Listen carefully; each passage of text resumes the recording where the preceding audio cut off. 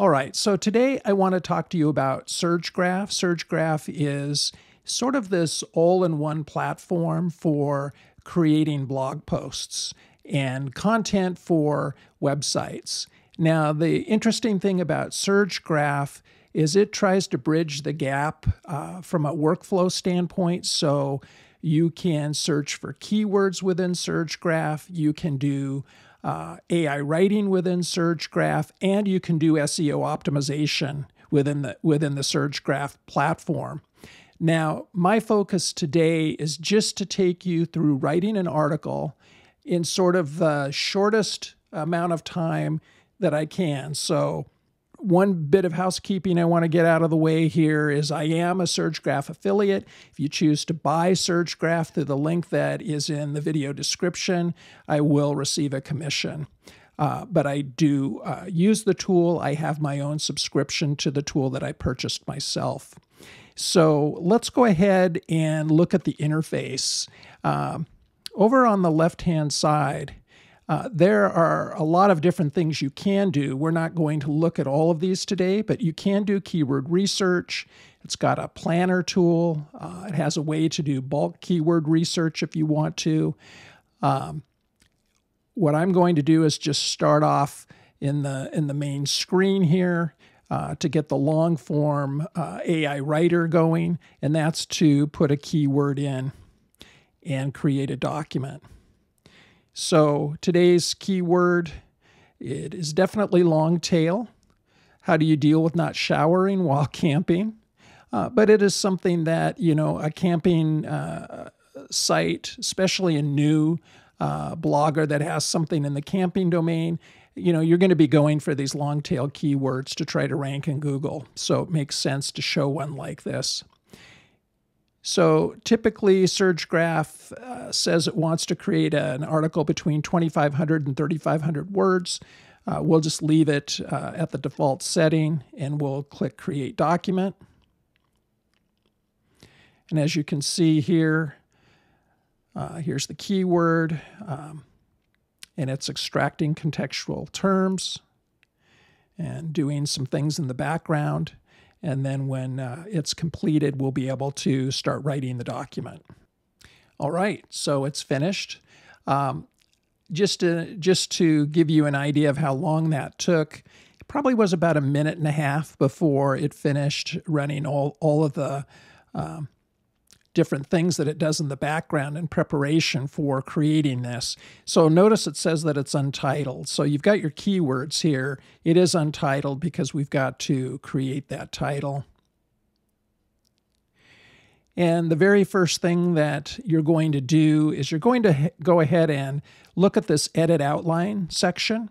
Now, in the interest of time, I'm going to go ahead and go with whatever default settings that SurgeGraph picks for this outline.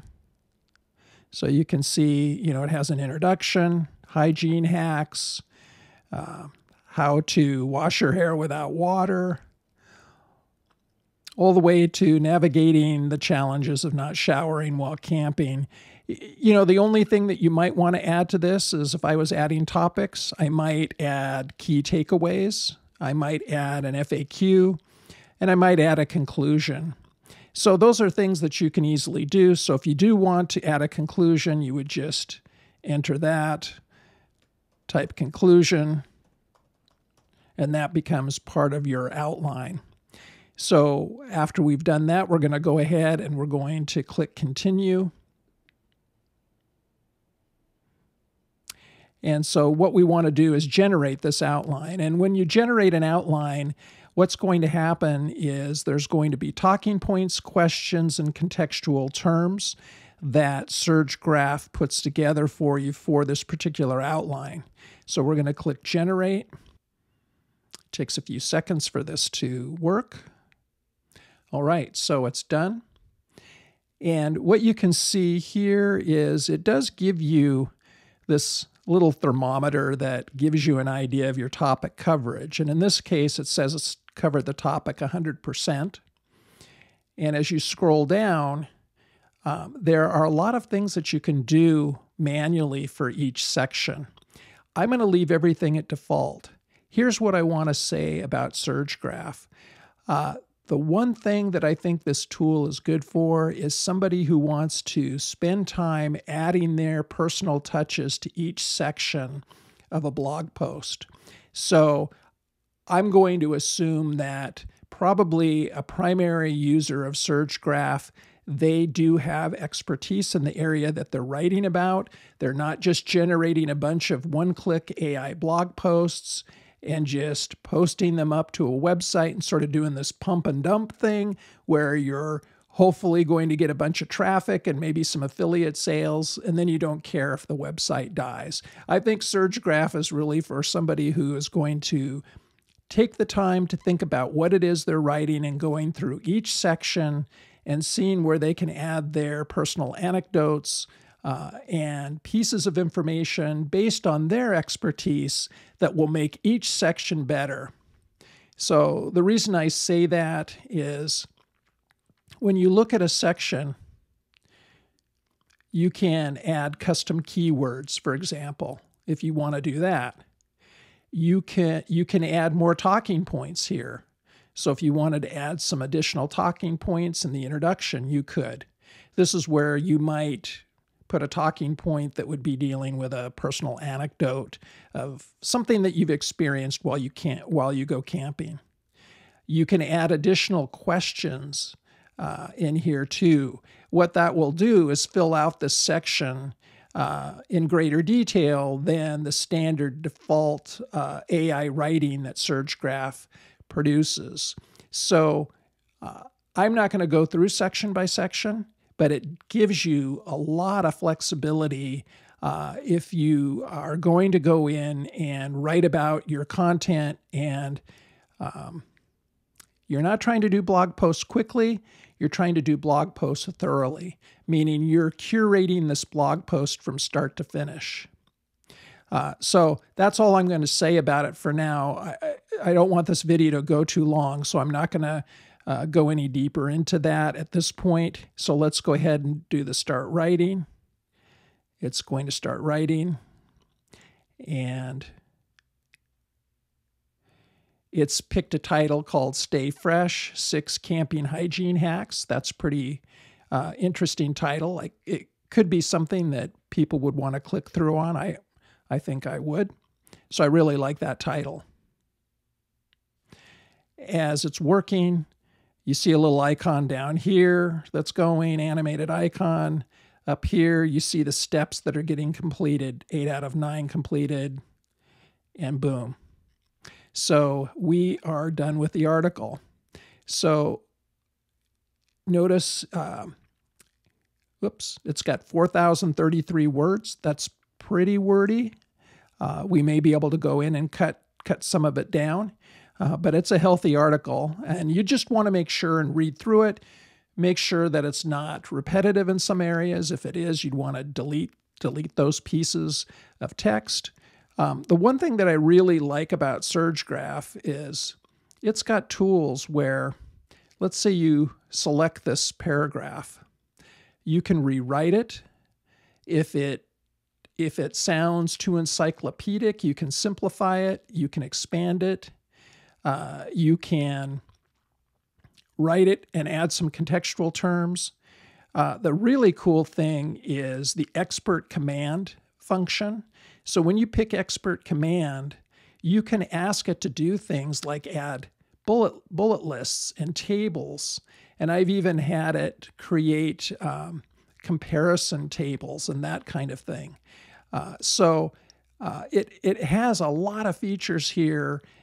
If you really want to curate this blog post and touch every piece of it to make sure you're writing the best content possible for your blog, they definitely give you the tools to do that. Again, I'll go through these tools in a future video, but for now, let's just keep going down the path of finishing out the post. So in this case, you've got a tone of voice that you can use.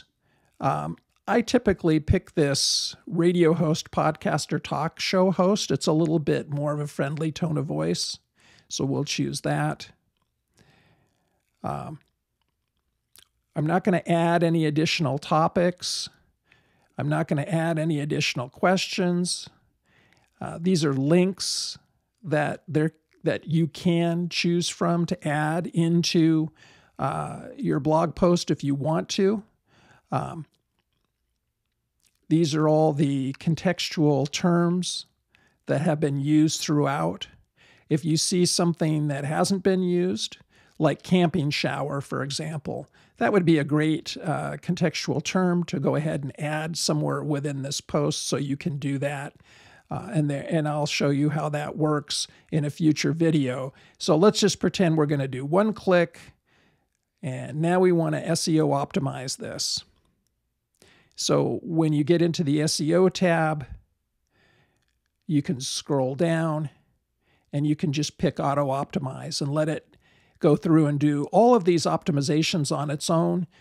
Typically, you can pick and choose if you want to. I usually let it auto optimize and then go back and reread the article and adjust as needed. So it's analyzing the content and it will go through. Now, the one thing I want to mention is during the auto optimization feature, when this is running, you can't leave and go to another browser. If you do, it'll stop. So that's the one thing I'll mention. So I'm just going to go ahead and pause the video, and when the optimization is complete, we'll come back and finish out the video. All right, it's finished the optimization, and we'll exit the view. Now, its optimization score is a 52. So I've had some that have optimization scores as high as 73. I think the thing that I'm going to do is pull this into Neuron Writer so we can go ahead and take a look and see what Neuron Writer scores this particular post. So we can see what a pure play SEO optimization tool thinks of the content. So we'll start a new query. There we go. How do you deal with not showering while camping? So we'll start this. We'll let Neuron Writer do its thing. And all right, Neuron Writer's done. Let's go ahead and click on this content query.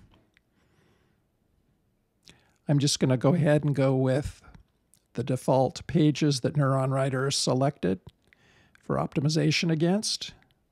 So notice that it says the competitor's best is a 62. Now, obviously, the algorithms that Neuron Writer uses to come up with a score are completely different than what SurgeGraph comes up with. Notice SurgeGraph says the score for this particular article is a 52. You know, there's not a direct one-to-one comparison between Neuron Writer and SurgeGraph. The only reason I want to show you what it scores in Neuron Writer is just to show you one outside SEO optimization source to give you an idea of the quality of the article from that optimization standpoint. So let's do this. Let's go ahead and grab it.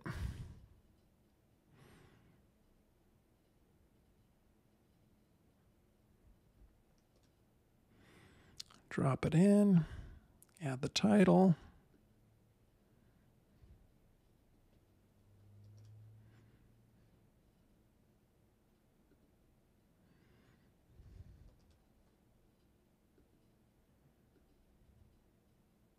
And the meta title. So this is the only thing that I see as an issue, is the title that it suggested is not the same as our target keyword. So I'm going to include our target keyword here. I'm going to change this title somewhat. I'm going to call it this. So I'm going to change it to How Do You Deal with Not Showering While Camping? Hygiene Hacks. Now let's copy this and pull it in and add the title. So if we use the exact keyword phrase that we were targeting in SurgeGraph and put it into our H1, like we did here, and we put it into the meta title, then we're going to outscore the competitor's best according to Neuron Writer. So the competitor's best score is a 62. We're at a 67. And so this is the only, I guess, issue that I have with how SurgeGraph handled this. Personally, I like this title better, but it doesn't represent the actual keyword phrase that we're targeting. So Neuron Writer didn't like that because Neuron Writer puts a lot of emphasis on using the exact keyword phrase somewhere in your H1 and somewhere in your meta title. So that's the only thing that I would suggest is in SurgeGraph, I'm going to actually make sure I'm adding my keyword phrase somewhere in my H1 in SurgeGraph. So the last thing that you do in SurgeGraph is publish. You can generate a meta description if you need one and use it. So that's sort of your one-click blog post type post in SurgeGraph. Like I said, I think it's really for people who want to massage the content and do a lot with each section because they know their particular niche. They're an expert in it, and they want to add all of their extra content where they can. It is a little bit of a different type of tool. I'm going to run through the keyword tool that they use. I'm still learning about the SEO optimization features. I've got some questions right now into SurgeGraph to learn more. But the bottom line is, I think for the right kind of person, it's the right tool. So if you're really a writer, I think it's a great tool for that, if that's what you're really into, because it offers so many features. The only thing that concerns me is, to be quite honest with you, is some of the H1 titling that it uses. That's a concern for me because obviously we saw when we pulled it into Neuron Writer and we used that exact match keyword phrase, we were really able to bump up that score where we're at a 67 just by using the exact match phrase. Although I don't like this title as well, I do like the score better. I just want to quickly show you what the pricing structure is like. I happen to purchase this 1-month plan. I go month to month. They have some great deals right now on the 36-month and the 12-month plan. My only thing is I purchased it on a month-to-month basis just because I have a lot of tools that I need to test. So I hope you found this helpful. There's a lot of things going on in SurgeGraph. I wish I could have shown you every in and out, but it was just going to get the video is just going to be too long if I did that. I've got links to SurgeGraph and Neuron Writer in the video description. And again, just full transparency, I'm an affiliate for both. Thanks for watching, and until next time, take care.